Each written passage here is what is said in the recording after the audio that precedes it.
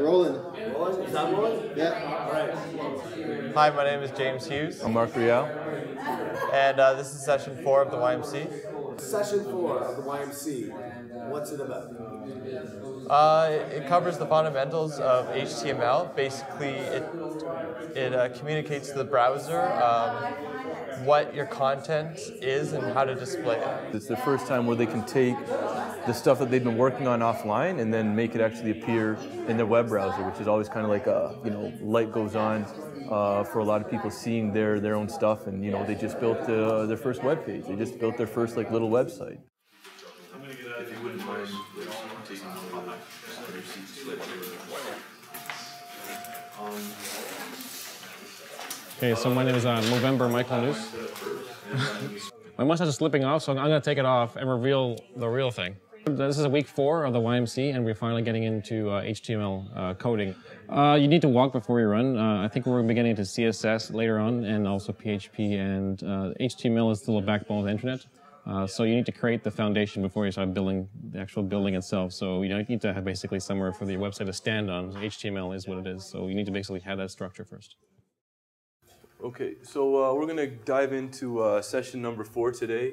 If we take our content and we have our design, in a lot of ways these are two separate things, and I actually want to make sure that we're all kind of conscious and aware of that difference between these two, because moving forward we're going to be using different programming techniques and technologies to accomplish both of them. When it comes to actually doing the programming and building the site, this one, what we're going to be taking a look at today, being the HTML, and then design is what we're going to be taking a closer look at next week, and that's going to be related to CSS. So we're going to lead into HTML. Awesome. I'm going to hand it over to James, and he's going to guide you through a trip to HTML land. Cool. So I'm going to walk you through HTML. It's an acronym. It means hypertext markup.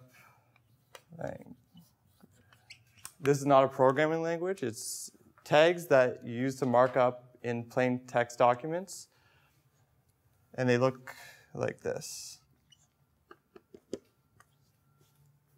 Got that. As you can see, there's one tag. It's opening tag, and then we put the content in, and then there's a closing tag. What the browser reads is these two and displays whatever's in between this, which is the content. So basically, the tag is made up of an opening bracket, an identifier, and a closing bracket. Any browser reads any plain text document. For Windows, it's Notepad, and for Mac, it's TextEdit. So basically, to start any HTML document, you got to use 3 main tags. So there's an HTML tag, then there's a header tag, and then we always close your tag.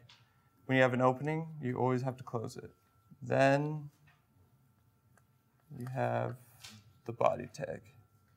Right now, they don't mean really anything. So we got to kind of create a hierarchy. So the HTML tag, what it does, tells the browser this is where the HTML or the web page is starting.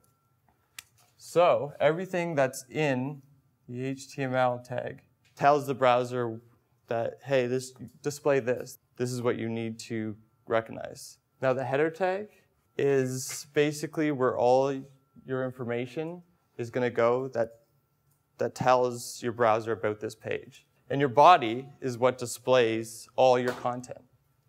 So my name is Ryan Coelho. I lead a community of small business owners. I'm a community connector, so I'm helping connect their businesses with the right resources, as well as other potential leads, synergies, etc. What would you say is the most important point to take home with you about HTML? It has to be sort of the format and the things that are required, so like the head, the body.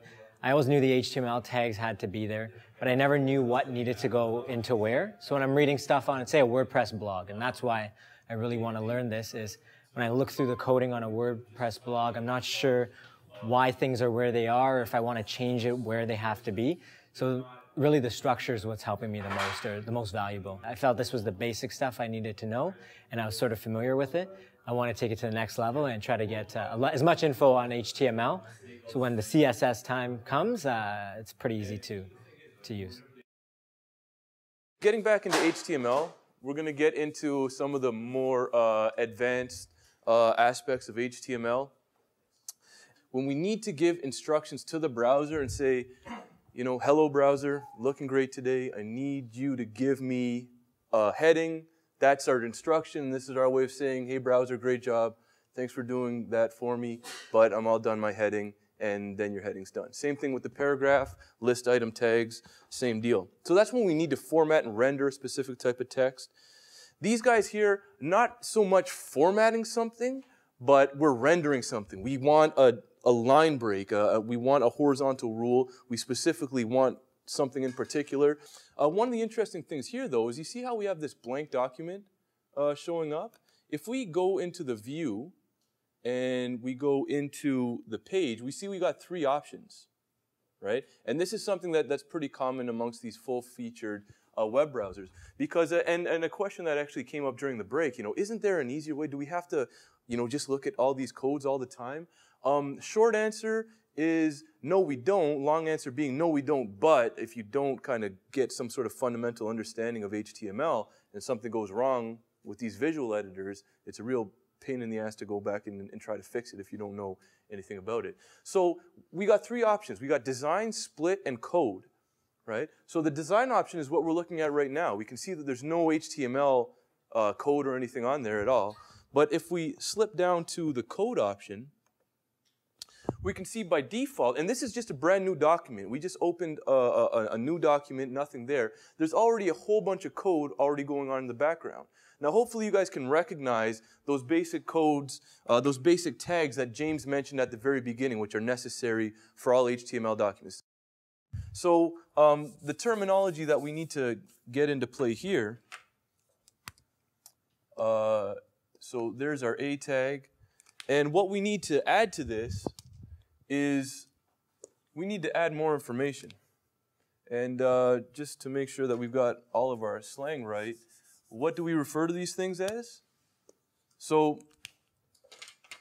this is our tag, right? So our tag name is still the same thing, right? Our tag is what shows up at the beginning after that first, you know, caret symbol.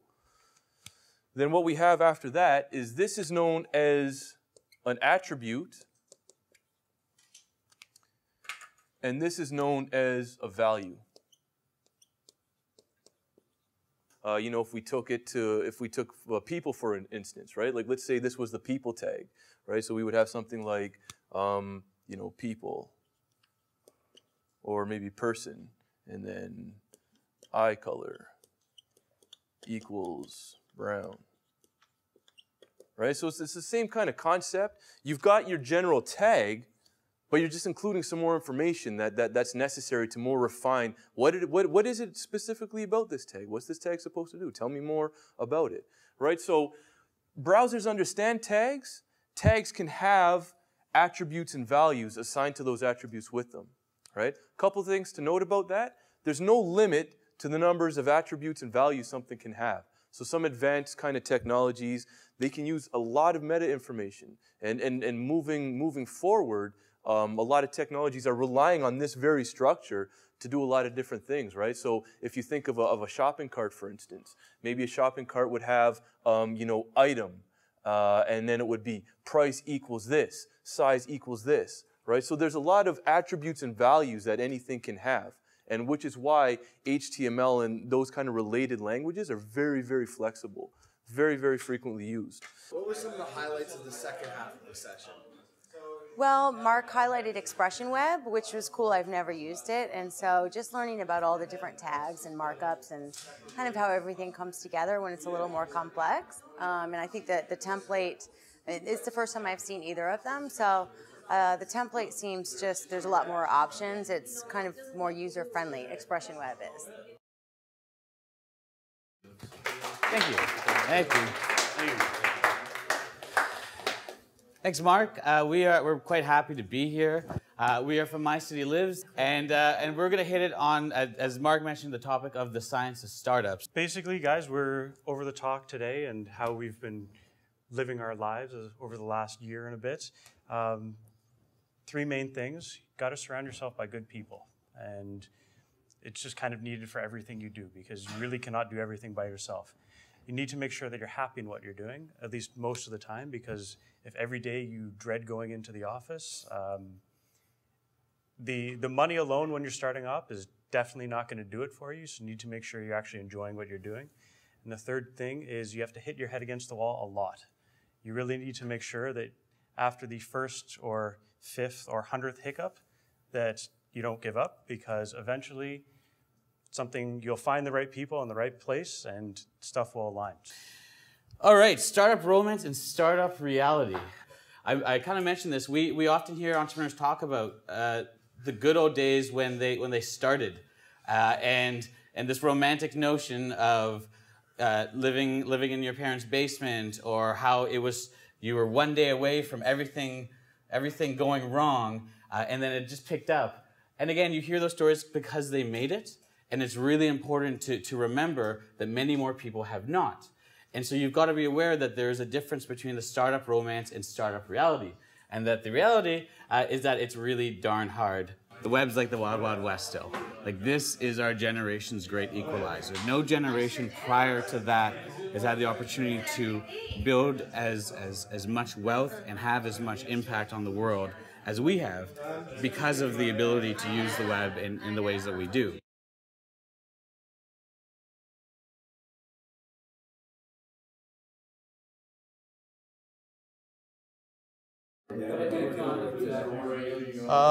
Well, first we started off with the basics.